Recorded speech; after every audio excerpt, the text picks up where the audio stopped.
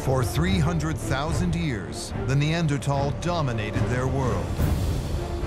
And then, they vanished, suddenly and mysteriously.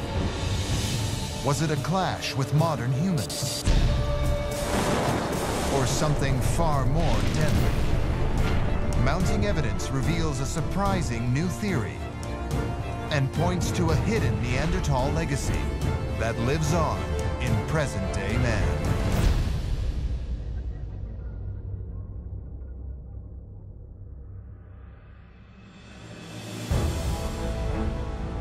Gibraltar, at the tip of the Iberian Peninsula. Here along the Mediterranean coast, a vast complex of caves dot the shoreline. Today, waves encroach upon them. But 24,000 years ago, with the height of the last ice age fast approaching, the sea level was more than 100 feet lower. This was dry land, home to the very last of the Neanderthals. When we look at the number of sites with Neanderthal fossils and/or evidence of occupation, I don't think there's any place in the world that has the density of sites per square kilometer that Gibraltar has. Gibraltar was their stronghold. This is where the population was continuous. It was a place where they persisted longer than anywhere else. In this enclave, amid forests of pine, hunters search for prey.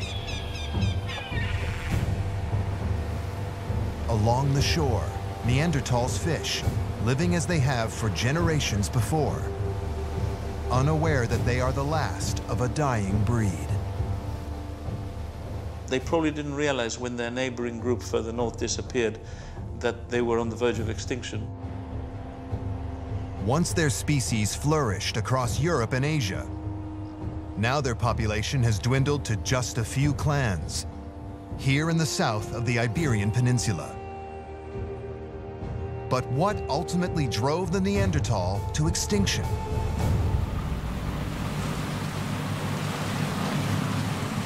The Gibraltar Caves may hold some clues.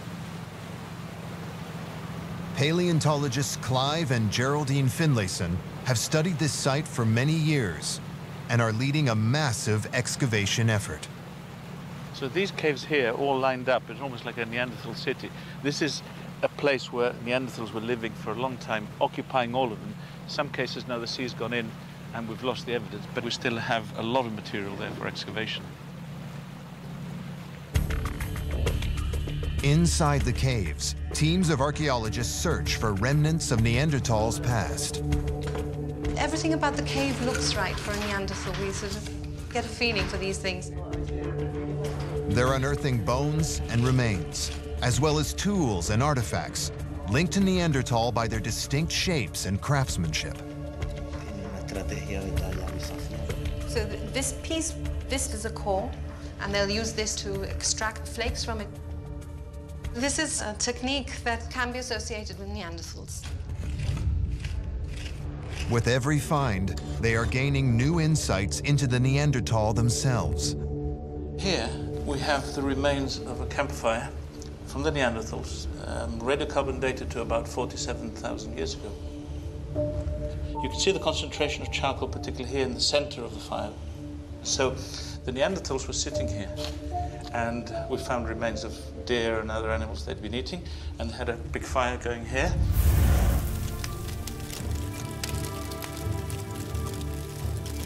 Here for generations, Neanderthal families gathered around the fire and prepared meals together.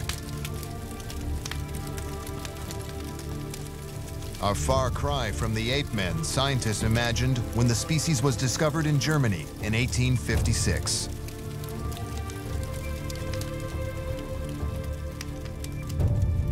Other finds reveal details of a rich and multifaceted culture, an aspect of the species that is only now being recognized.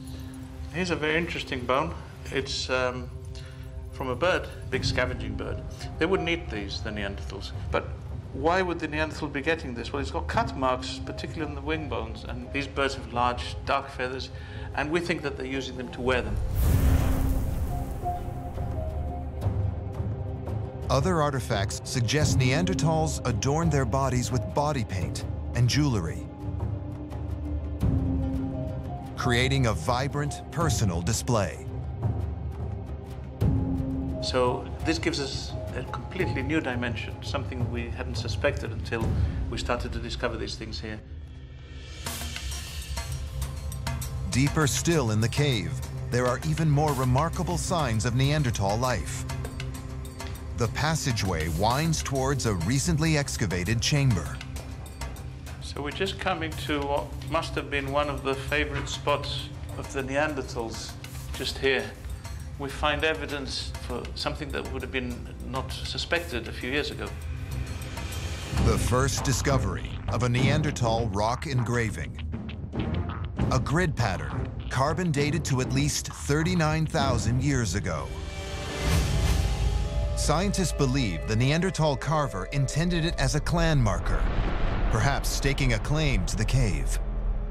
The marker is a clue that Neanderthals, like modern humans, were capable of abstract thought, and it challenges the belief that Neanderthal were the intellectually inferior species.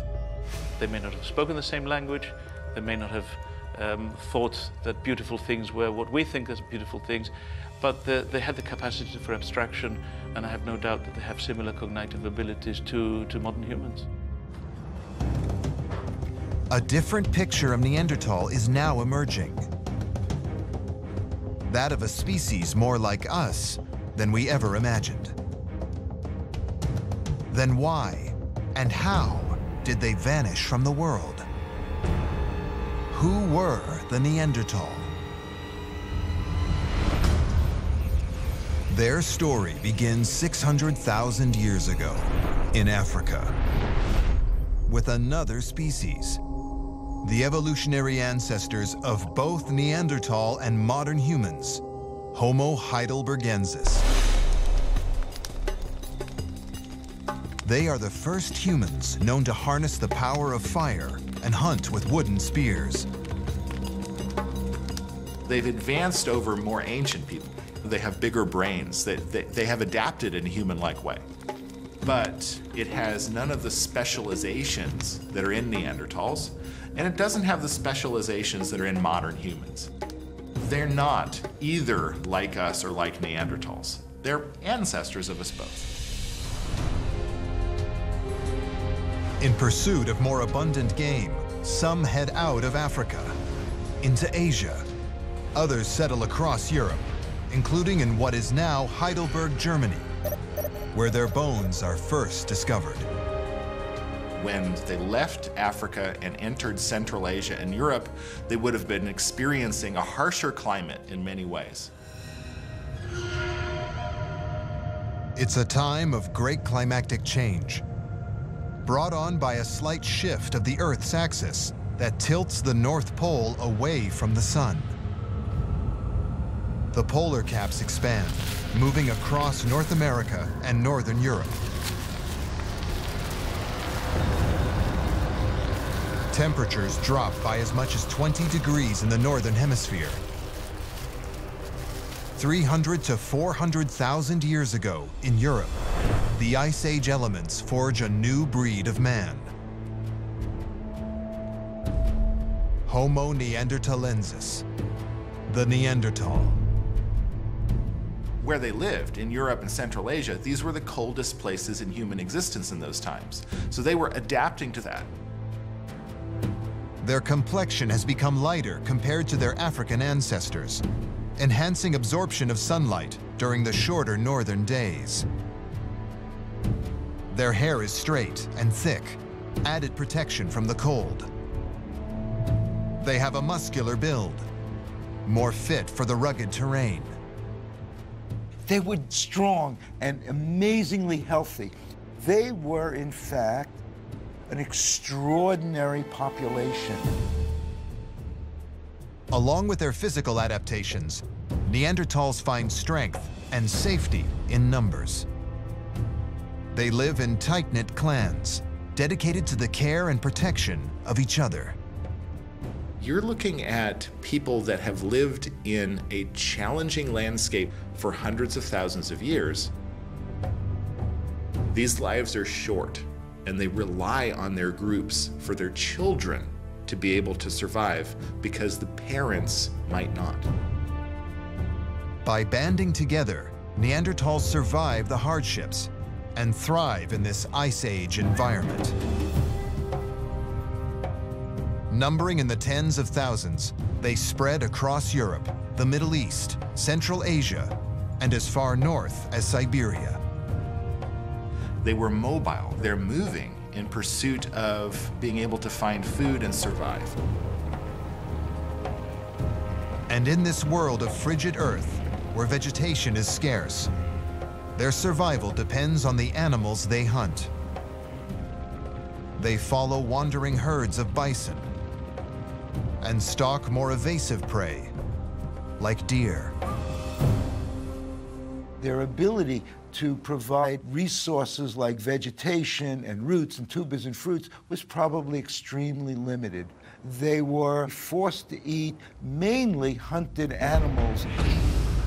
Their hunting tool is the thrusting spear, a powerful weapon, but only useful if the prey is within arm's reach. This makes every hunt a most dangerous game. But you can't be unintelligent about it, right? You have to know when it's worth taking the risk. A herd of bison roams the valley, unaware of the hunter's approach. The well-coordinated team closes in on their quarry and then goes in for the kill.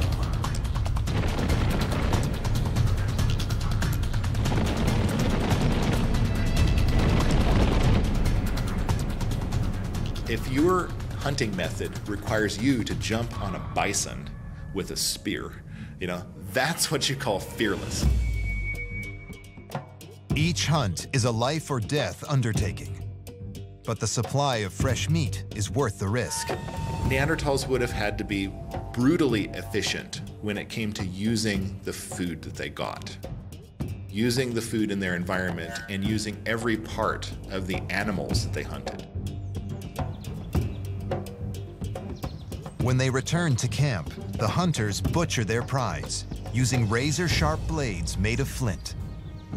They cook their meat over an open fire, rendering the toughest chunks more digestible.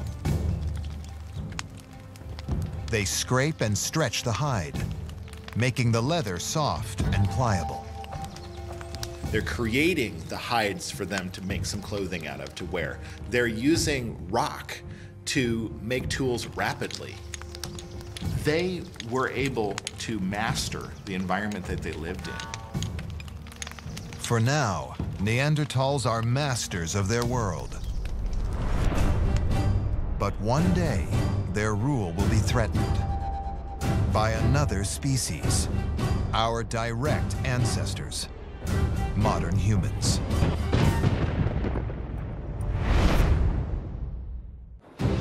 40,000 years ago, Ice Age Europe. Here, Neanderthals have survived and thrived for 300,000 years. They alone have been the masters of this land. But now they face their greatest challenge.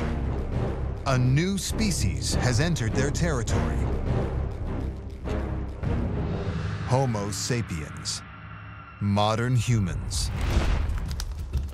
Like Neanderthal, they are the evolutionary descendants of Homo heidelbergensis. They first emerged 200,000 years ago on the savannas of Africa.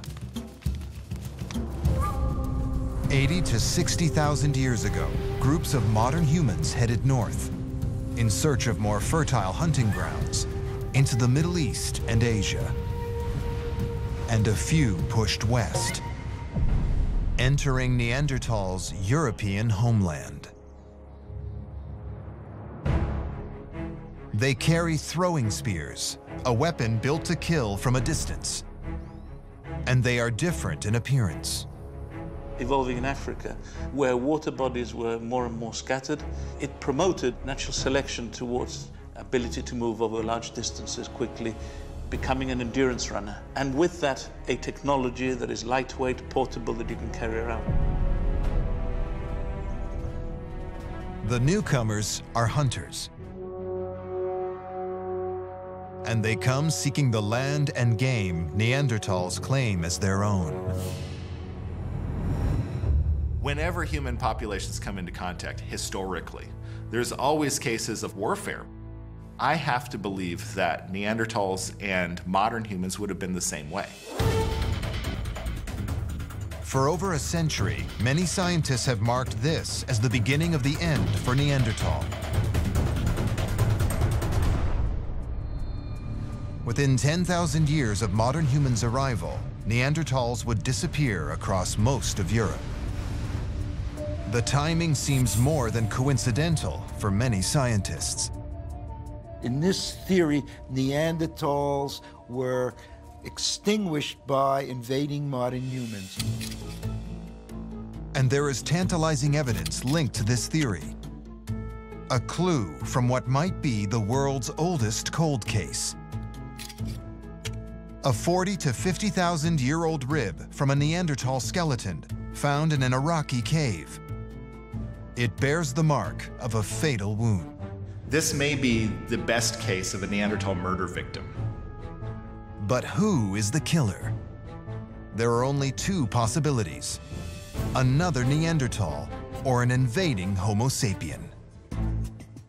In Mettmann, Germany, at the Neanderthal Museum, forensic anthropologist John Hawks examines the ancient evidence, searching for answers.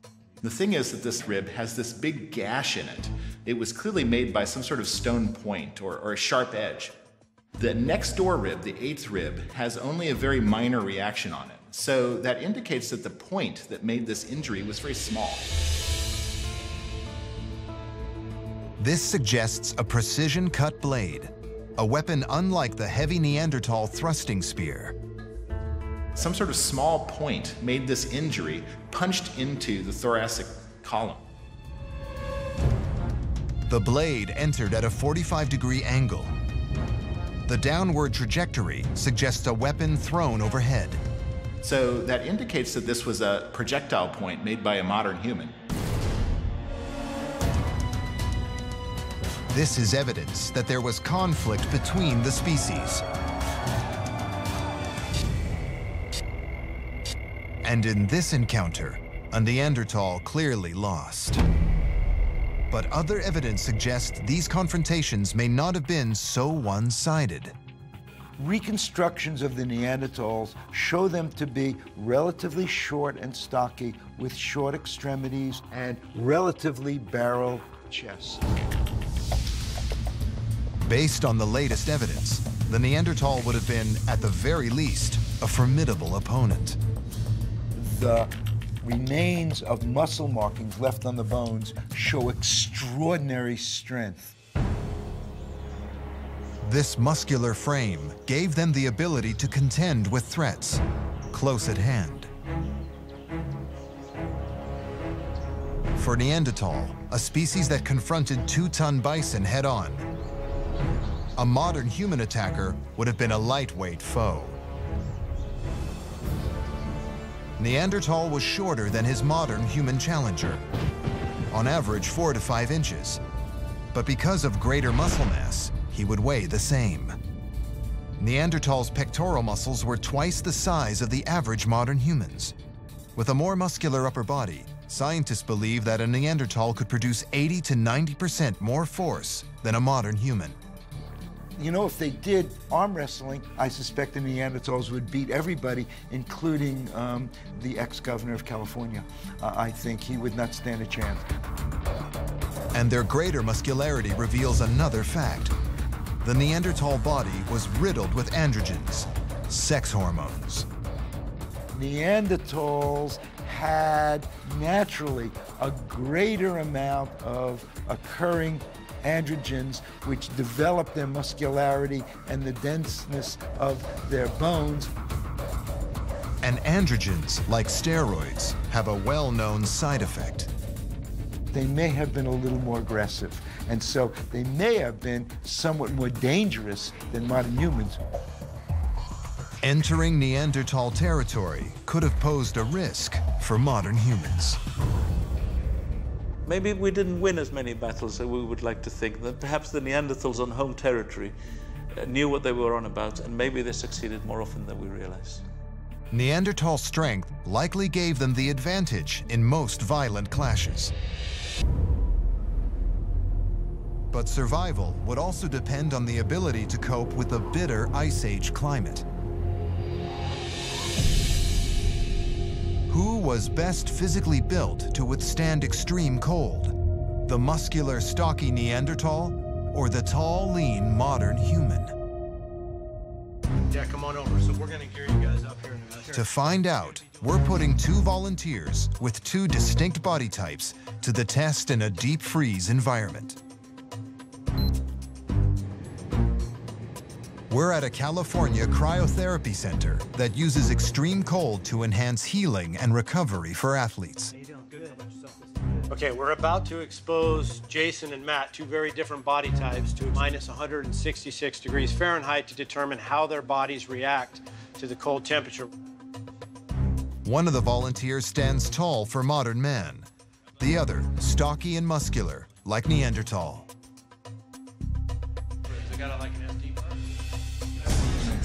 Before they're exposed to the extreme cold, the men protect their hands, face, ears, and head. We're going to be using thermal imaging to take a look at both pre- and post-treatment. But first, a pre-test skin temperature reading. 96 degrees, 95 degrees, so very similar. They're now entering for the next 3-minute period in the main chamber at minus 166 degrees Fahrenheit. This is 30 degrees colder than the lowest temperature ever recorded on Earth.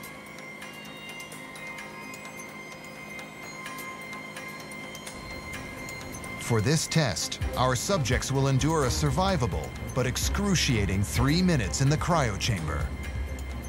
Much longer, and they risk hypothermia, shock, and even death.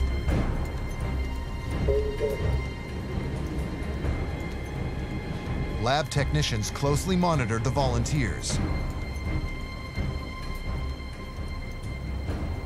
After a brutal 3 minutes at negative 166 degrees Fahrenheit, the time is up. Okay, so they're going to be exiting the chamber here, and we're going to get skin temperatures. Call it out. 56, 51. The volunteer with the more muscular build has retained a higher skin temperature.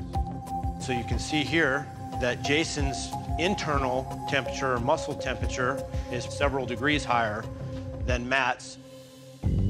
Under thermal imaging, the advantages of a stocky frame become even more apparent. The warmest areas are shown in red, the coldest in blue.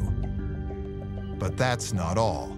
It's interesting, you can see during this, minute while they're out, they're starting to rewarm. And Jason actually is starting to rewarm pretty rapidly. The more muscular body also recovers faster. But why?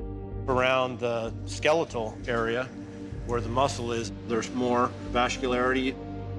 You're getting circulation in those areas pretty rapidly. Because they evolved in a cold climate, Neanderthals developed a body type tailor-made for the world they lived in. They possessed superior physical strength and stamina. So what advantage did modern humans have? It must have been brain power. Neanderthals were stronger and better adapted to the cold than modern man. But when it comes to intelligence, Neanderthals have always had a bad reputation. This brutish guy with a club pounding on the head of his mate and dragging her into a cave, that is what the Neanderthal has come to represent. It's a reputation that goes back to the discovery of the species. Neanderthals were recognized in 1856, and you have to think that in those days, Europeans were envisioning a human past that was very primitive, and Neanderthals fit right into that. What stuck out to scientists was Neanderthals' protruding brow. The mark of a species not quite human and less intelligent. But how does Neanderthal's brain actually compare to our own? For forensic anthropologist John Hawks, this is the kind of comparison that sparked his interest in Neanderthal 20 years ago. I started working with Neanderthals when I was in graduate school. The cool thing about Neanderthals is that they're so close to us, and yet there's like this division between them and us. And so looking at them gives us a look at ourselves through maybe a sort of a distorted kind of a lens. Using 3D imaging technology, Hawks studies Neanderthal skulls excavated in France. The technology allows him to peer inside the skull and glean insights about the Neanderthal brain.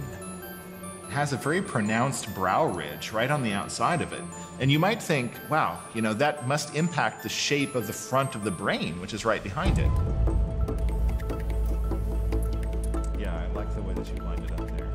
Like a 3D X-ray, a laser scanner captures every detail outside and inside the skull. When you turn this frontal bone over and look at the inside of it, what you see is the frontal lobes of the brain that are imprinted in the back of that bone.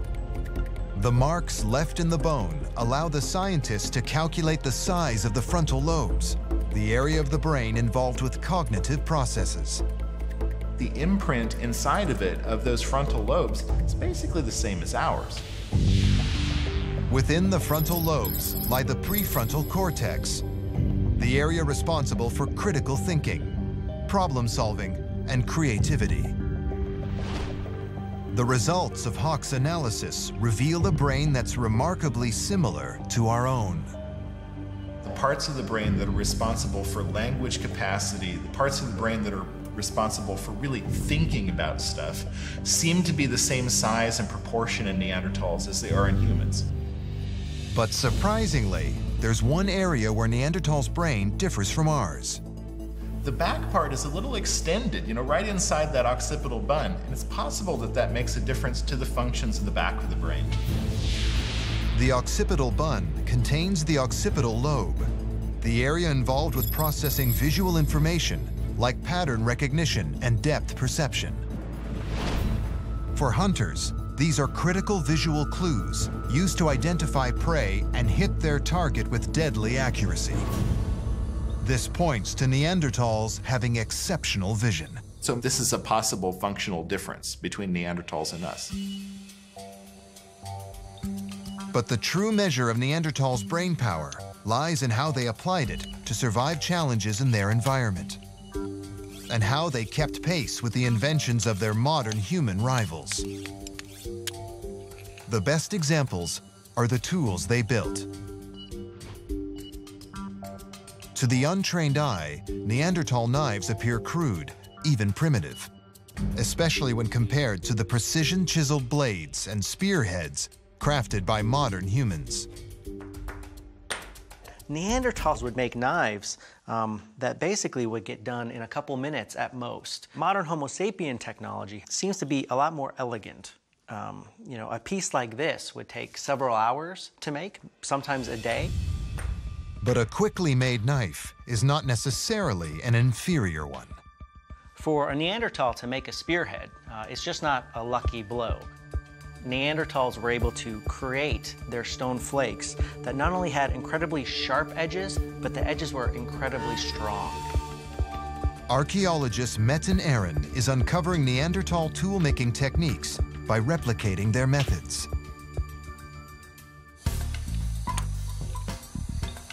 While it looks easy to make these stone flakes, it actually took me about 1.5 years to learn how to make and replicate the same exact technology that Neanderthals did. One reason why the Neanderthal technology is so hard is that it's necessary to get a precise geometry in the rock that you're making.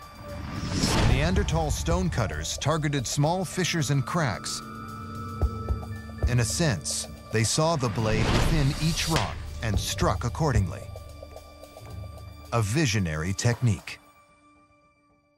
A Neanderthal could easily make 50 to 60 to 70 stone flakes from a single nodule. of flint. Really, they were engineering their stone flakes. A side-by-side comparison with a modern-day knife shows just how effective the Neanderthal blade is. The metal knife requires lots of effort.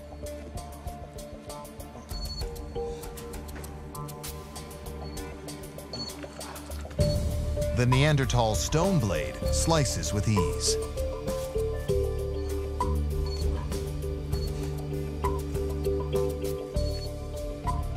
Neanderthal knives were as sharp as anything that we would have today. And it really just speaks to how sophisticated their technology was. And how well they were able to use the materials at their disposal. With their stone blades, Neanderthals turn a basic assumption upside down. They prove that when it comes to technology, they are on par with modern man. And there is at least one instance where Neanderthals' innovation surpasses that of our own species.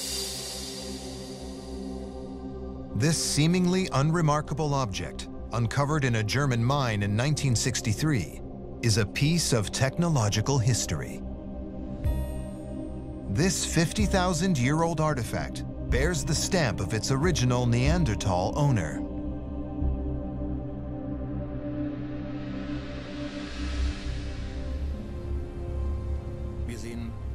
What you can see here is an imprint from wood.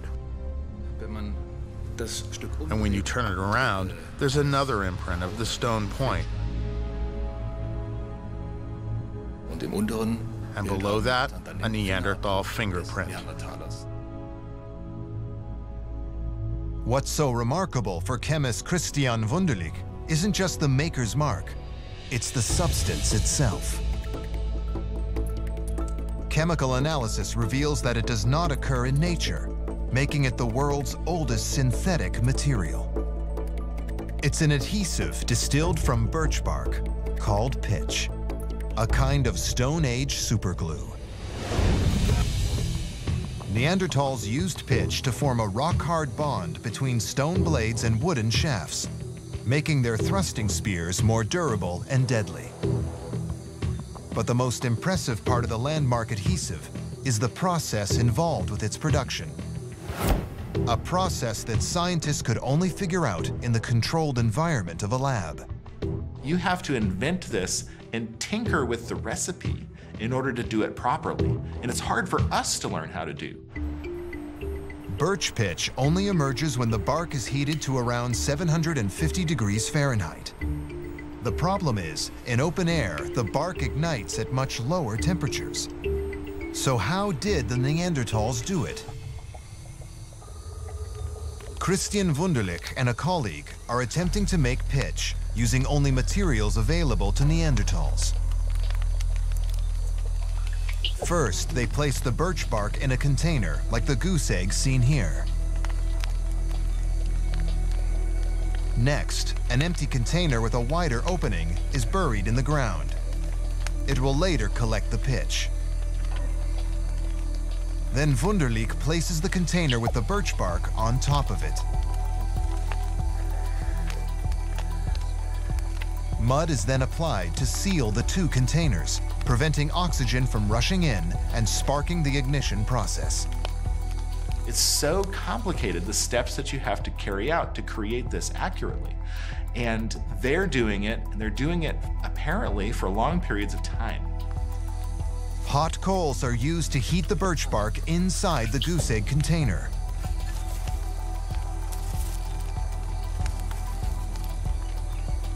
As temperatures rise to 750 degrees Fahrenheit, the oily pitch will begin to ooze out. Normally, 30% of the birch bark becomes pitch. The entire procedure takes 20 to 30 minutes, but the process itself is over 200,000 years in the making. A testament to the intellect of Neanderthal, and proof that they, like modern humans, had the ability to innovate and invent, to see possibilities in nature and mold them for their own advantage and survival. What technology really is the ability to follow directions.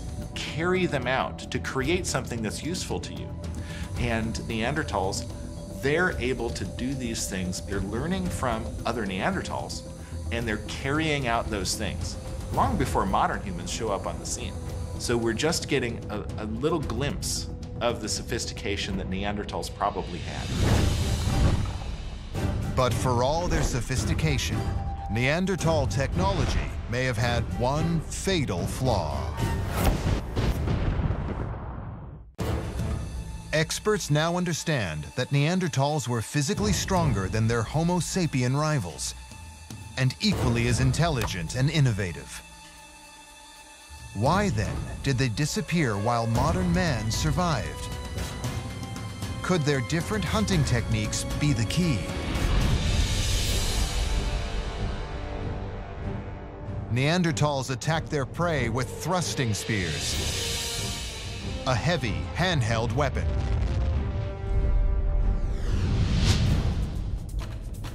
Modern humans pursued their quarry, armed with throwing spears.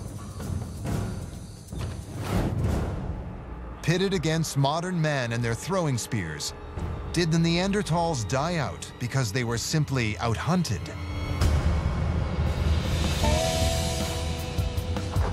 In Petaluma, California, weapons expert Mike Lodes and his colleague Scott Thomas will put Neanderthal and modern human spears to the test.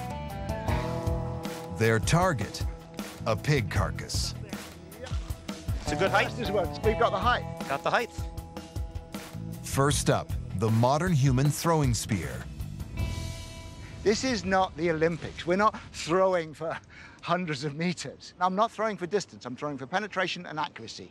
So probably no more than 6 to 8 meters, even as close as this, is a reasonable hunting distance. For modern human hunters targeting moving prey, that distance shrunk still further to 9 to 12 feet. Like Neanderthal, modern man needed to get close to their prey.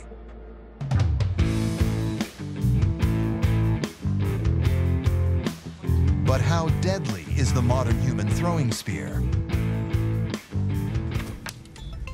We can see already that the impact of that strike has actually sheared the stone head off.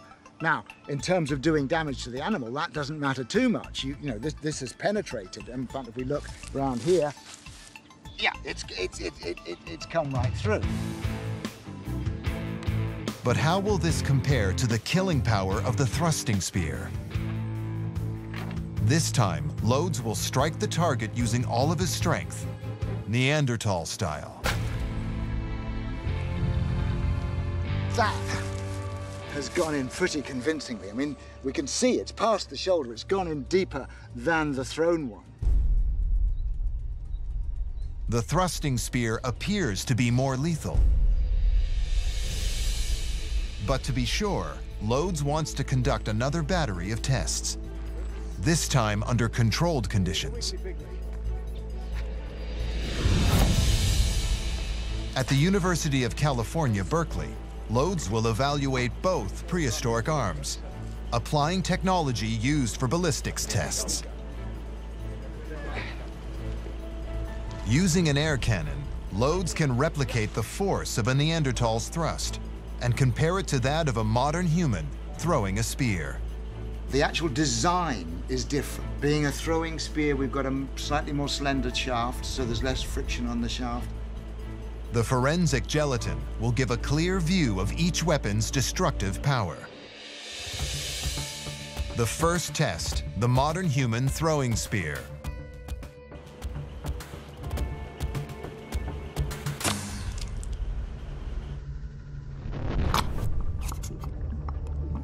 The spear sends a shockwave through the gelatin, but it doesn't penetrate past the binding on the spear tip. Okay, bad. So that was at 2/3 of our Neanderthal thrust. So that's representing early modern man throwing. But it's done pretty good. With a throwing spear, force dissipates in flight.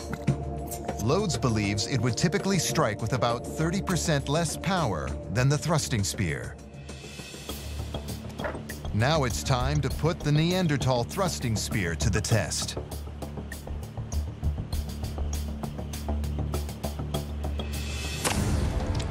Oh, yes. That's pretty impressive. That's just cut cleanly. Look how far that goes in. And dragging that material behind. That's right. That's causing colossal interior damage and bleeding.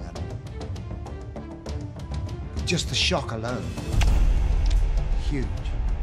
It would stop the heart, possibly, even just the force of that. In Lode's tests, the thrusting spear not only stands up to the modern human spear, it stands out as the more powerful weapon, a strength of Neanderthals, rather than a weakness for mankind to exploit. With a body type tailor-made for the cold and technology perfected over 300,000 years, Neanderthals clearly had the advantage in Ice Age Europe. Modern humans showed up, but the Neanderthals persist. And it takes a long time for modern humans to succeed in the habitats where Neanderthals are still going strong. There are still people who will argue that these Neanderthals were somehow inferior, and it's our arrival that irrevocably eliminated anything that stood in our way. I think it's total nonsense. Today, a consensus is emerging. Modern humans did not kill off the Neanderthal. So what was it that put them at a disadvantage? For decades, scientists believed that unlike modern man, Neanderthal clans lacked the strong interpersonal bonds that provided security and protection. But even this assumption is being challenged.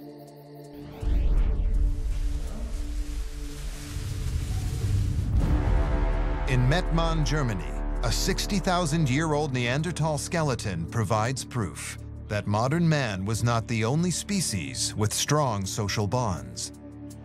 I mean, it's amazing that the entire skeleton is sort of laid out here. Yeah. See, it is an extremely well-preserved skeleton. The skeleton is intact, encased in earth tightly packed around it. Proof that Neanderthals were the first humans to bury their dead. So it wouldn't be preserved this way if it wasn't like a body that went into a hole. Yeah. It is still articulated.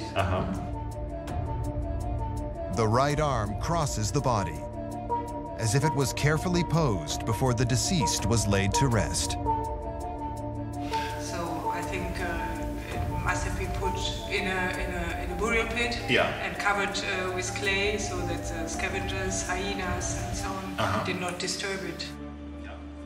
This is just one example of a Neanderthal burial, and it is just one of many burial traditions now linked to Neanderthal. We're looking at a range of traditions, just as it's variable among living human populations. You have these bodies that are laid out aligned with each other. And then you have the large stone placed over it with marks on it. Although the exact meaning of their burial practices is shrouded in mystery, the fact itself is telling. When we look at the way they were treating their dead, it shows us that they were doing so in a way that we recognize as human.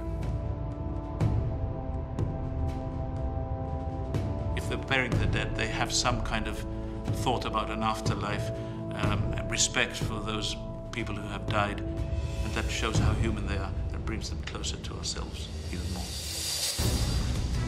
And in one of the world's most remote and inaccessible fossil sites, archaeologists have unearthed evidence of a far greater connection between our species. A breakthrough that leads scientists to ask a provocative question. Not was Neanderthal human, but are we somehow Neanderthal?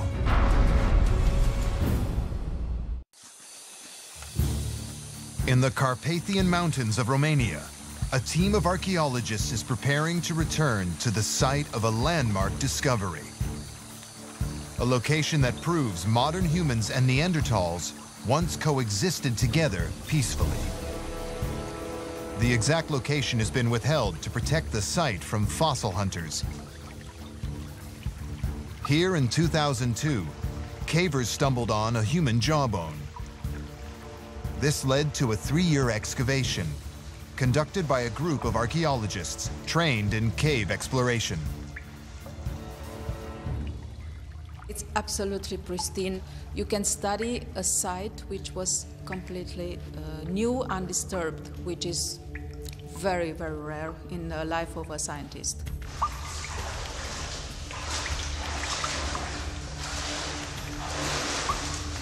The scientists uncovered evidence that modern humans and Neanderthals may have inhabited the cave at the same time.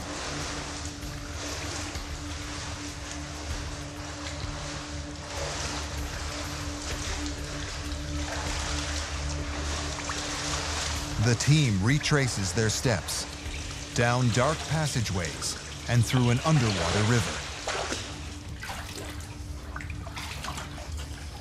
As they venture deeper into the mountain, the cave walls narrow and the water rises.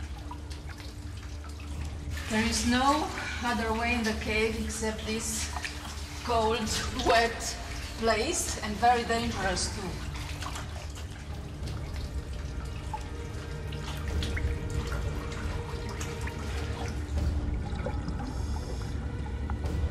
In the murky waters, they feel their way blindly forward, drawing on past experience to guide the way to the other side.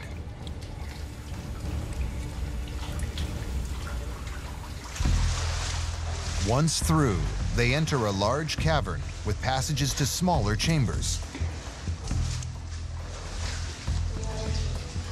The team surveys the area. Then they head deeper still, towards the chamber that yielded their greatest discoveries.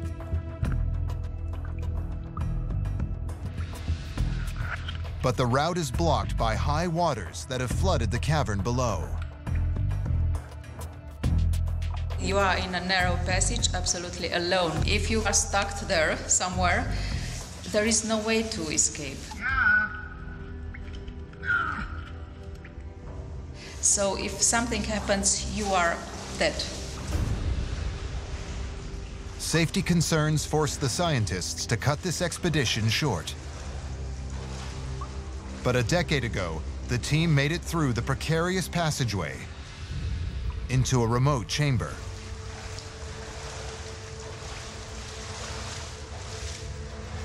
This revealing footage is from an expedition in 2003, a mission that paid off.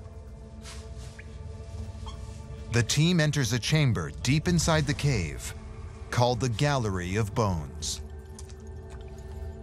The floor is covered with animal bones, the remnants of bear and other large mammals prized by prehistoric hunters.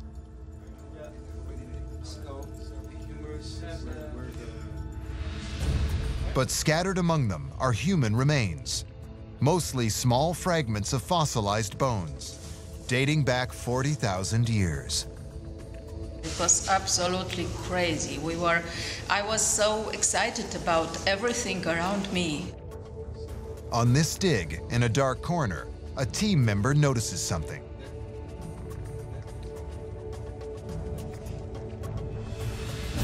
A fragment of a skull. It will become part of a larger, landmark discovery. The skull was really something shocking. Very special for the history of humankind.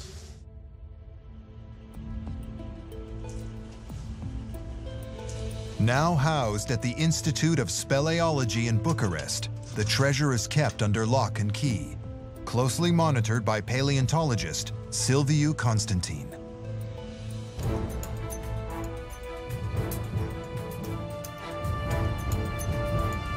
This is a modern human with Neanderthal features.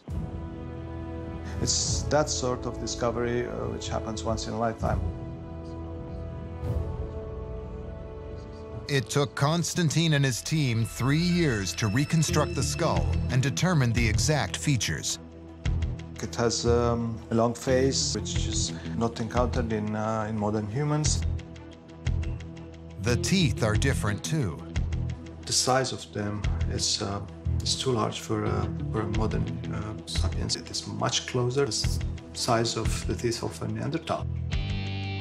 And then the most telling feature of all. When you look at the back, you find you have this occipital bone. This protrusion shields the occipital lobe, where visual information is processed, the one area where Neanderthal's brain is larger than our own. It's not typical for sapiens, but it's typical for Neanderthals. This may be the missing link, the link between sapiens and the Neanderthal. For Constantine, the possibilities are tantalizing. Imagine modern humans having love affairs with their Neanderthal neighbors. From this ancient skull, a new image emerges, that of modern humans and Neanderthal interbreeding. It is the catalyst for groundbreaking discoveries about the mysteries of our own origins. At the University of Washington, scientists are searching for traces of Neanderthal in our own DNA. DNA is this wonderful, incredible informational molecule. It's almost like reading a book where stories of our past have been written in it. Coiled up in our cells, long strands of DNA molecules determine and control our traits. A cell's complete set of DNA is our genome. The genome specifies the development of the body plan, of the physiology of the organism. It's what makes humans human and Neanderthals Neanderthal. In 2010, scientists mapped the Neanderthal genome. And when they compared it to the genome of modern man, they made a surprising discovery. Essentially, everybody outside of Africa had Neanderthal ancestry. That number varies a little bit by population, but probably per individual, it's between 1.9 and 2.1% of the genome.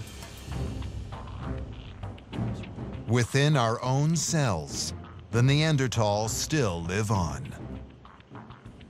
We inherited those sequences directly from hybridization, and not because of just shared ancestry that dates back to 500,000 years ago. The hybridization, or interbreeding, may date back to 60,000 years ago, when modern humans first encountered Neanderthals. The descendants of the hybrid offspring spread, eventually inhabiting much of the globe. But like Neanderthals themselves, never settled in Africa. There was essentially 0% Neanderthal ancestry within Africa. Aki and his team have systematically searched for parts of our DNA that we inherited from Neanderthals. In 2014, they compared DNA recovered from Neanderthal bones to the genome of more than 700 living people. What's interesting is that the 2% of my genome that I've inherited from Neanderthals might be different than the 2% that you've inherited. Adding up the different Neanderthal genes carried by people today reveals that much of Neanderthal's genetic legacy lives on. Collectively, about 30% of the Neanderthal genome can still be found in individuals today. But where does our Neanderthal heritage truly show? We found about 10 places in the genome where we inherited a beneficial Neanderthal sequence. And quite strikingly, many of these regions contain genes important to hair and skin biology. One example is a gene known to influence skin pigmentation. Among people of European descent, fair skin is a trait possibly inherited from the Neanderthal. So European individuals at this place in the genome are more Neanderthal than they are modern humans. Straight hair may be another Neanderthal trait we inherited. It's clear that something about hair or skin biology of Neanderthals was beneficial to our ancestors. Maybe it helped our ancestors survive in these more cold, adapted climates. But not all traits passed down from Neanderthal are necessarily beneficial today. Some studies suggest that Neanderthal sequences in Europeans play an important role in genes that influence fat biology. Today, this ancient trait may be contributing to an obesity epidemic. But in their Ice Age world, this adaptation enabled Neanderthals to build up fat reserves, advancing their survival, and perhaps that of our ancestors as well. As we spread into these new environments, hybridizing with Neanderthals allowed us to pick up versions of genes and sequences that were already sort of adapted to that local environment. And it was a way for our ancestors to quickly adapt to these very different environmental conditions. But this only adds to the mystery of Neanderthals' disappearance. If their genetic adaptations helped us survive, why did the Neanderthal perish? It really is a mystery why their disappearance took the process that it did. They had a long run, and then they were just gone. One clue may lie with where modern humans and Neanderthals lived. 40,000 years ago, modern humans inhabited Africa, Asia, Europe. Their population had grown to a few 100,000. Neanderthals never numbered more than 100,000. Confined to areas in Europe and Asia, they were more vulnerable to regional events. They evolved their special adaptations to cold, and they were successful over time there. But at the same time, that was a challenging environment. Is it possible the environment grew too severe, too harsh for even the Neanderthal to bear? This volcanic lake, near Down in Germany, contains sediment dating to when Neanderthals inhabited the region. A pristine record of the environment going back over 100,000 years. Here, paleoclimatologists from the University of Mainz bore hundreds of feet below the surface to extract sediment core samples.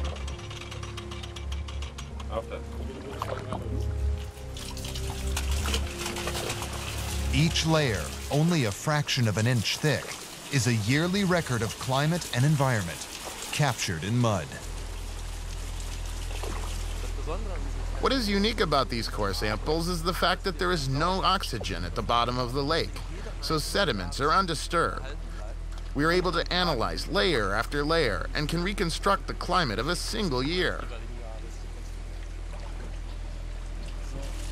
3 feet of sediment represents a 1,000-year climate record. Dark layers contain traces of decayed plant life, a sign of times when forests covered the area. Lighter layers mark colder periods, when the land became a barren, frozen expanse. We see here rapid climate changes, warm, then cold. It changes within 10 years. The Neanderthal here lived in a world with open forests, and then it's open steppe. The same pattern of rapid climate change repeats itself in the decades and centuries that follow.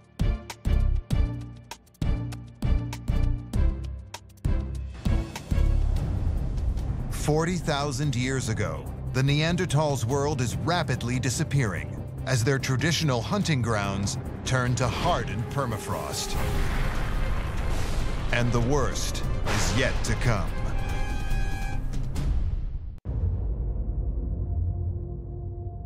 "40,000 years ago, centuries of drastic climate change have ravaged much of Europe, turning Neanderthal hunting grounds into barren fields of icy earth. To the north, countless Neanderthals perish from exposure and starvation. But others turn to one of Neanderthals' oldest survival tactics. They move, sometimes hundreds of miles away from their traditional lands. Far from the protection of caves, Neanderthals erect tents fashioned from hides. Adaptations, survival strategies, and skills developed over the course of 300,000 years see them through the era of drastic cooling and encroaching ice. It was a challenging environment. It was challenging in terms of climate. They were fulfilling those challenges. They survived those challenges. But the centuries of unrelenting climate change do take their toll. They deplete the Neanderthal population to no more than 20,000, pushing the species towards a precarious tipping point. My suspicion is that the population of Neanderthals were probably very highly dispersed in the landscape and very, very small. And this lends you to the possibility of chance events affecting you, even catastrophic events, could a volcanic eruption or a tsunami if you're on the coast. These things can really have a significant impact when your populations are that small. And volcanic eruptions in particular have changed the course of human civilization time and time again. You could have a perfectly genetically fit population which could disappear overnight because of a volcanic eruption. And no matter how fit genetically they are, they've gone, and they've gone forever. Did a volcanic eruption seal the Neanderthals' fate?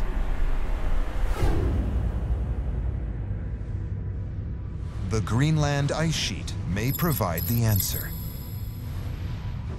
The ice here forms a frozen vault. Locked within its layers, years of ancient climate data. So we're flying over the mountains, takes us right up to Kangaroo Swag. It's really beautiful. Accessible by Special Air Force transporters, the Summit Camp Research Center sits at an altitude of 10,000 feet, atop a literal mountain of ice. Here, scientists like Jim White drill thousands of feet down to extract core samples from deep below. Imagine that snow never melted. Imagine that snow just keeps piling up and piling up and piling up. In places like Greenland, where we have a meter of snow per year accumulating, those records go back maybe 150, 160,000 years. When extracted, gases and sediments trapped in the ice will paint a vivid picture of our planet's history. We measure temperature, things like the amount of dust that comes in, the composition of the atmosphere, how much methane, how much CO2. So if there's a very large volcano that goes off, it puts ash in the atmosphere. It also puts sulfate in the atmosphere. And we're able to go back and measure that and say, yes, there was a volcano at that time.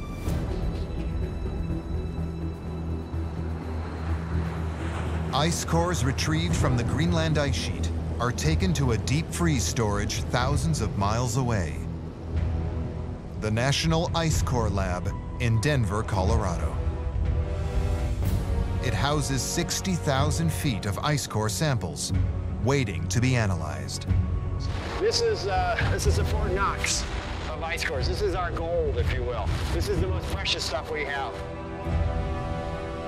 Geologist Jim White has secured access to an ice core sample from the approximate time of Neanderthals' disappearance. So that's the core from roughly 39,000 years ago. Yeah. White has been at the forefront of ice core research since the 1980s. He knows how to interpret clues hidden within this frozen history.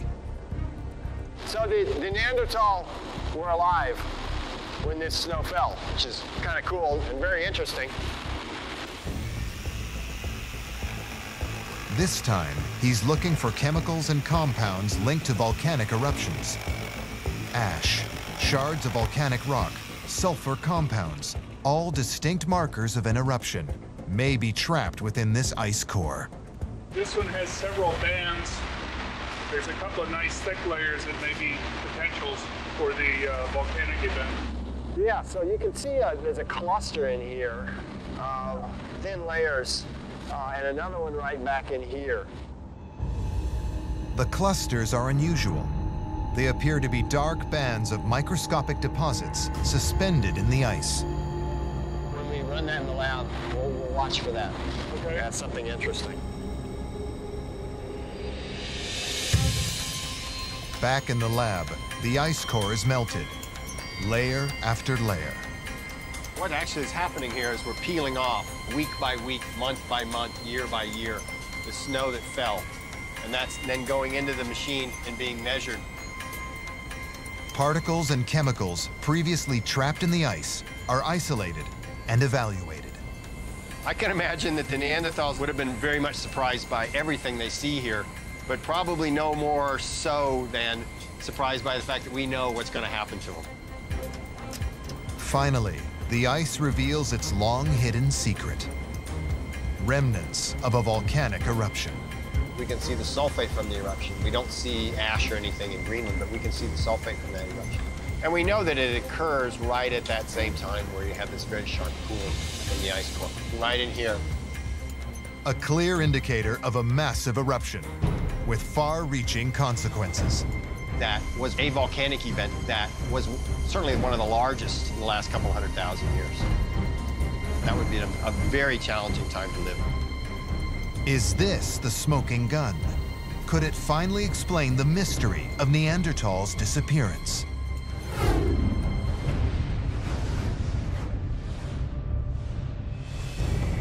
In the south of Italy, scientists investigate the possible culprit.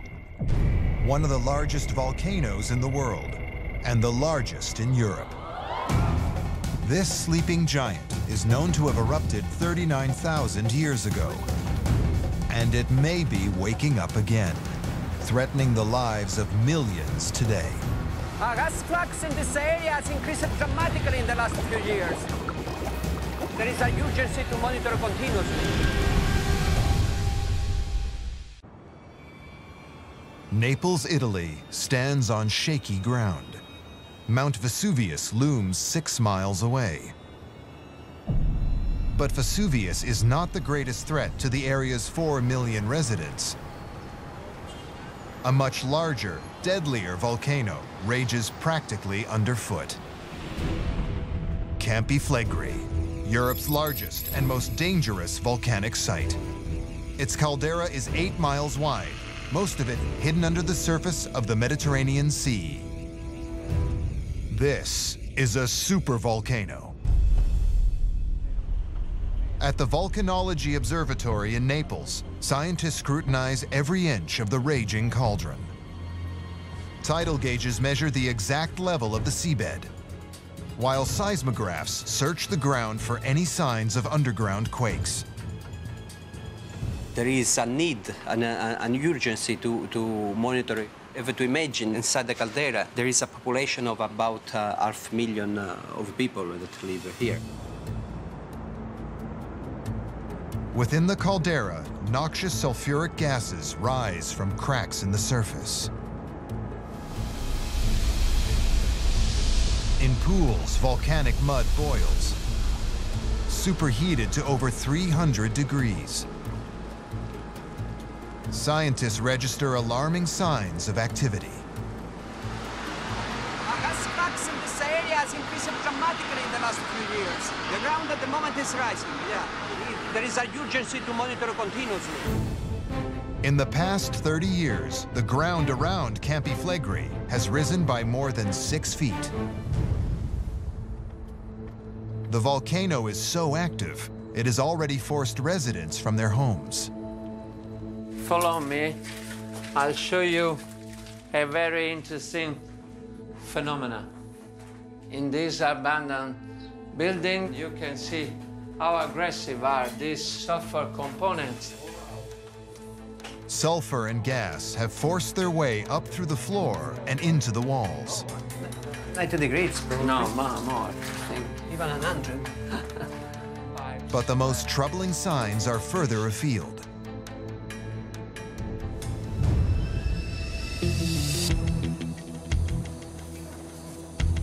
In the hills nearby Naples, Antonio Costa and Roberto Izaya are searching for remnants of the volcano's violent past. Traces of an ancient eruption that may be linked to Neanderthals' extinction. Questo è l'affioramento che ti dicevo, vedi? E questo, this is the layer that we are talked about before, this one. These cliffs are over 200 feet high. They're composed of volcanic debris deposited during a single eruption. Their height alone points to the sheer power of this blast.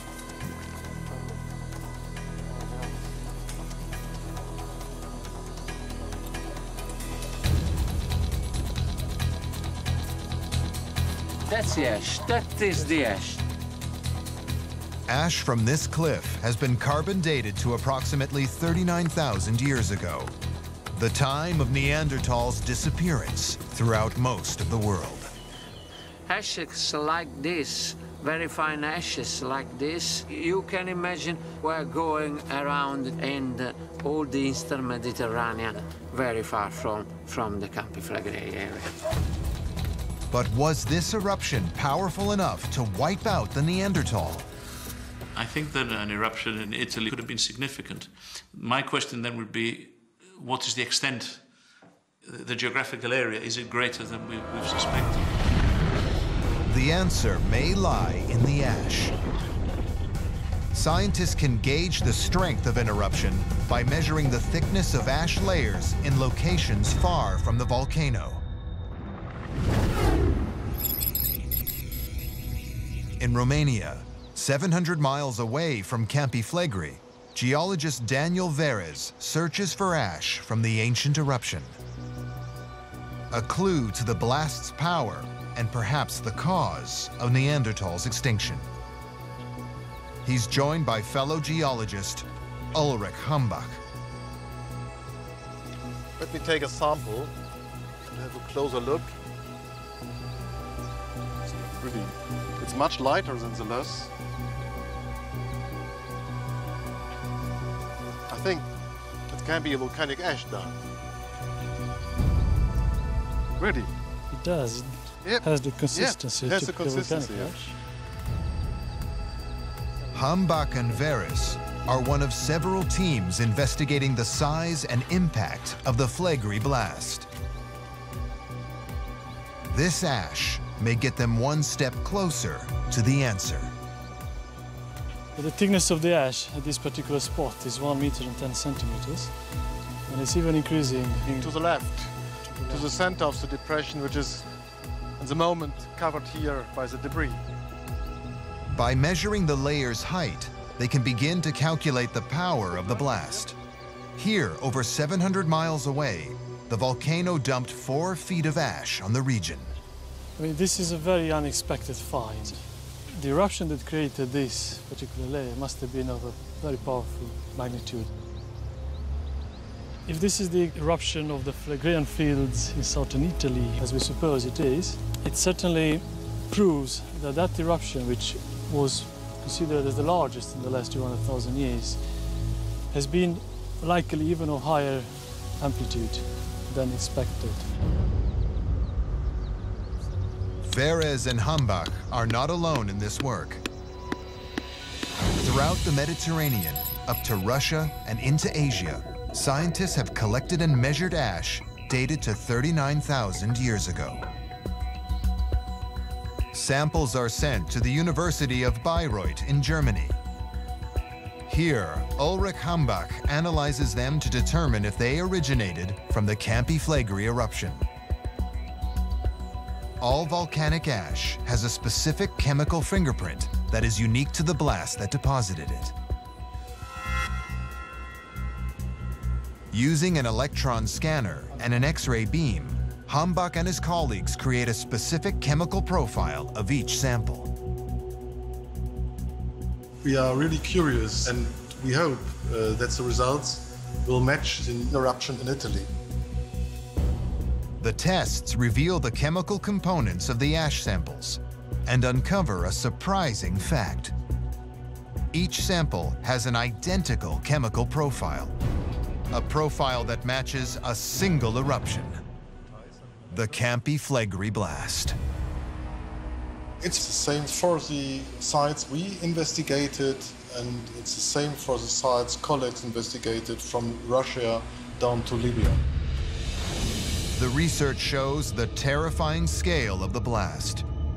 The eruption spread ash across 3 continents, encompassing large swaths of the territory where Neanderthal once lived.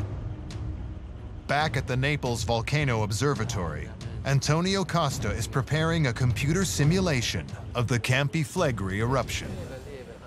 Once complete, it will reveal exactly what happened 39,000 years ago.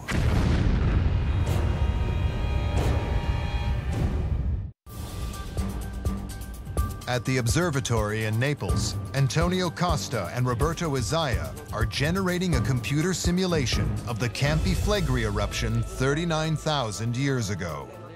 The cataclysm linked to Neanderthals' extinction. The simulation reveals the sheer power of the eruption. For the first time, we were able to estimate even the duration of this eruption. We estimated that the eruption lasted between 2 and 4 days. Using this simulation, the scientists can piece together what happened 39,000 years ago. The Campi Flegrei volcano looms above the land. It will soon come crashing down. Neanderthals nearby feel the first signs of an imminent eruption. A barrage of tremors emanating from the volcano.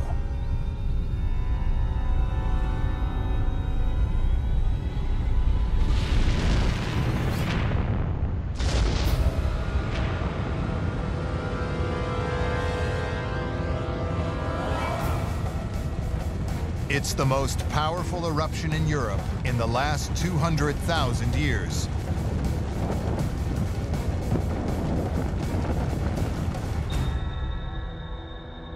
Pyroclastic flows burst from the volcano, rampaging over a 40-mile range. The cascade of gas and molten rock, superheated to over 1,500 degrees, travels at speeds approaching 500 miles per hour. Obviously, where the pyroclastic flows arrived, there were no chance for any kind of life to survive. Everything was buried under meters and meters of flows.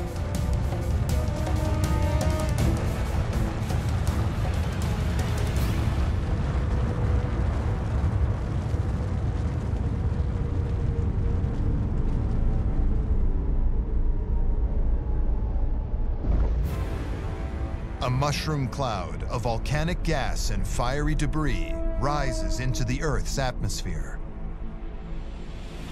A thick layer of ash engulfs much of southern and eastern Europe. Within days, the cloud spreads to Central Asia and the Middle East. But where the modern human population is spread around the globe, Neanderthals are confined to Europe and Central Asia, the regions most impacted by the blast. For most, there is no hope of escape. 4 million of square kilometers were covered by at least half centimeter of ash. The cloud of debris blocks the sun for weeks. Ash rains down on an area that stretches from Russia to North Africa. So conditions in Europe at that time were already very difficult. Then on the top of this condition, we had a volcanic winter. In the ash zone, Neanderthals and modern humans face a slow and torturous death. Even half centimeter of ash is able to kill completely the small vegetation that existed at the time.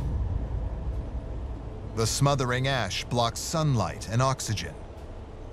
It also contains high levels of fluorine, a deadly chemical for plant life. When vegetation die, animals die, and the humans as well don't have a source of food. Many Neanderthal wither away and slowly die from starvation. Others develop symptoms of severe fluorine poisoning, chronic fatigue, nausea, and eventually death. The first ones to die are the children and the elderly. But deprived of food and light, even the strong do not survive for long. Vast forested lands where Neanderthals lived for millennia are now desolate, inhabited by dying members of a doomed species. In areas like in the Eastern Europe, we had to wait for sure centuries for that ecosystem to flourish and go back as it was. Across much of Europe, modern humans and Neanderthals are completely wiped out. Only Neanderthals on the outer reaches of their territory survive. The place they survive the longest, the Rock of Gibraltar. For another 15,000 years, they live on as they always have, unaware they are the last of their kind. So they just carried on living their day-to-day lives as best they could, and gradually their numbers dwindled, and one day just disappeared. Leaving behind their caves and their remains for our own species to discover. A species that could face the same fate.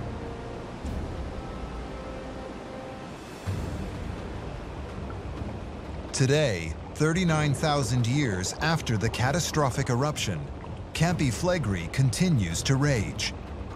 Another super eruption is not likely to happen anytime soon. But if it happens, it could decimate an entire continent. And volcanologists are on high alert. The gas composition has changed recently and has more magmatic components. We monitor it routinely every 2 weeks. And even for those who live far away from this monster, there's every reason to be alarmed. This is by no means the only active supervolcano, or the most dangerous. Supervolcanoes dot the globe, 23 total, threatening populations on almost every continent. And the most powerful of all is in the United States. Northwest Wyoming, United States. Yellowstone National Park spans over 3,000 square miles of pristine wilderness, untamed wildlife, and unique natural wonders. The park contains half of the world's geysers, one sign of the violent forces raging beneath the surface. This is the world's largest active supervolcano.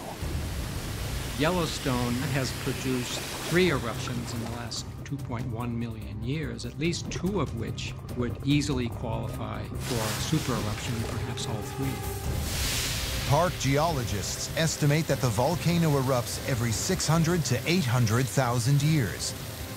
The last time was 640,000 years ago. Yellowstone is due for another blast. We know that the magma chamber is close to a point at which it could be eruptible. Based on U.S. Geological Survey projections, an eruption would have catastrophic consequences. Searing ash and molten rock would surge across the land, destroying everything for miles. Billions of tons of volcanic debris would jettison upward into the atmosphere, forming a vast cloud of ash. Carried by the wind, it would travel over 2,000 miles from the blast zone, enveloping most of North America in a cone of ash. Super eruption would literally change the face of North America. Across the country, crops and livestock would perish, depriving North America of food.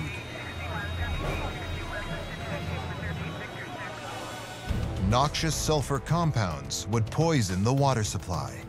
Buried in ash and debris, roads and infrastructure would be obliterated, cutting off the lifeline to major cities on the East Coast and relief for survivors of the cataclysm.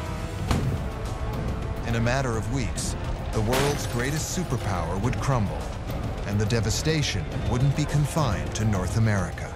Super eruptions put up a tremendous amount of material into the atmosphere that could definitely be felt globally. Around the world, the sun would appear to dim, its light diffused by volcanic debris lingering in the high atmosphere. It's a precursor to the darkest phase of the cataclysm, volcanic winter, a period of cooling that can last for years. Experts believe a Yellowstone eruption would result in the devastation of global agriculture and lead to severe food shortages and mass starvation. It would threaten the very fabric of civilization. It would be a changed planet. But I think the human endeavor is resilient. I have great faith in our ability to survive these kinds of things. And the chances are we would live on, for the same reason our species survived the eruption that doomed the Neanderthals. We inhabit every corner of the globe. We can withstand a cataclysm that devastates 2 continents. Neanderthals, a species without our global reach, could not. I think in the end they were in the wrong place at the wrong time, and one population made it, which is us. They did not die out because they were intellectually inferior. They lived lives that were very much like the lives that people live now. They didn't have some of the ways that we organize large societies, but when you look at what they achieved with those limitations, it's very human. They roamed the planet for 100,000 years longer than modern humans so far. Certainly if there was a Hall of Fame of humanity, the Neanderthals would make that Hall of Fame. In a sense, we owe them our lives. We should be pretty grateful to Neanderthals because they helped us survive and reproduce as we migrated out of Africa into these new environments. So they played an important role in human evolution. And so, their legacy lives on within us. Perhaps we can say that we have met the Neanderthals and they are us. The Neanderthals reigned for 300,000 years. Whether we survive as long is a big unknown. I think it's a matter of chance, and like I often say, you know, if it had gone another way, you know, we would be Neanderthals now talking about the extinction of the other people. I don't think we'd be able to recognize the Neanderthals today if they were just out on the street. Not only would they probably succeed in modern society, at some professions they probably would have been better than even us. We are the sole human species on the planet. But the Neanderthal do live on in our DNA, perhaps strengthening our ability to cope with the challenges of life on Earth and survive when they could not.